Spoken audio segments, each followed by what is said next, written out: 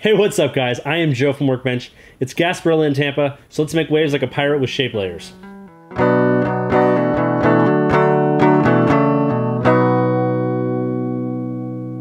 Alright, let's get right into this tutorial request. YouTube user LRZMRQ asked us to look into these Vimeo links to see this wave effect so that hopefully we could recreate it. So those two examples look like this. So this is what we're talking about, this wavy line right here. It's also a part of the transition, and then a little bit of the background elements. If we look at the other reference, it has similar stuff in it. These are linked in the description below. I recommend you check them out because they're actually really good. All right, so let's see what we have. We were able to get it looking pretty organic. So how do we do that? Well, the secret's in this wave layer. So let's check that out and see how this is built. First, I'm going to turn this on. And then for some reason, this is black, so let's click one of these to make it yellow. Zoom out just so you can see what the shapes look like. So I just freehanded in some triangles. As you can see, there's two different ones. But I started off with just one. And position is animated to help the wave move in the direction that we want it to go. All right, so let's go back. All right, so here's that path. Not actually using that stroke or that gradient fill. They were probably just applied at the end when I added a gradient fill to everything. Let's move down the timeline a little bit so you can see what we have. All right, so I'm actually going to turn this second group off. Close that up. I'm going to leave these merge paths and offsets on. Otherwise, we won't see anything because our shape actually doesn't really cross this until those are applied. All right, so in this group, our first thing is zigzag. You're going to have to change this depending on what size of shape that you build. But if we turn off this wiggle paths, the main idea is to get some nicely flowing sine wave stuff, kind of like our first tutorial. So when you apply that, this is going to be corner. Set this to smooth instead. And then the next thing we're adding is a wiggle paths.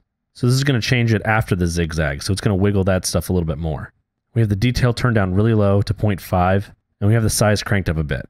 Points is also set to smooth instead of corner. We have a pretty low value for wiggles per second. It's at 0.3.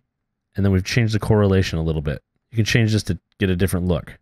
So let's leave that. It's kind of nice. All right, I don't have any of this temporal phase or spatial phase set up. And I don't have a random seed set on this one. In the looping version, I do have random seed set. Because what happens is if you add anything to this shape layer, or if you duplicate this shape layer, the way this looks will change. But if you explicitly set a random seed, it will always look the same way. All right, after that, we basically have the same thing set up in the other group.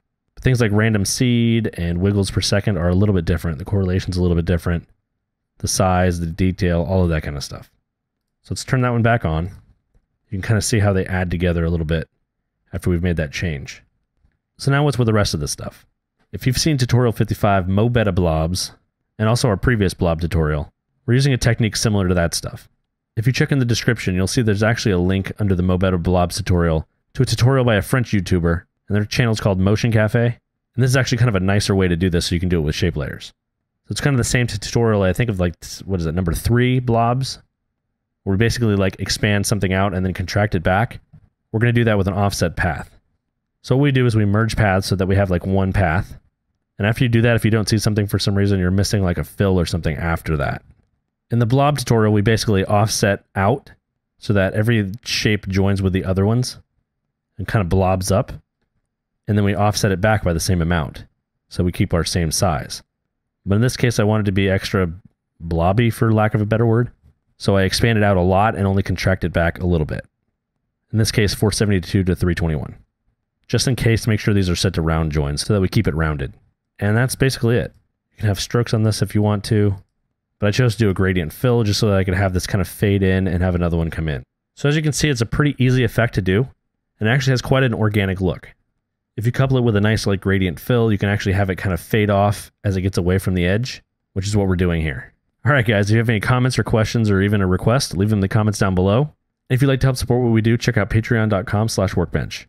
Make sure you keep up with the blog at workbench.tv. And as always, I am Joe, and I'll see you guys next week. Bye.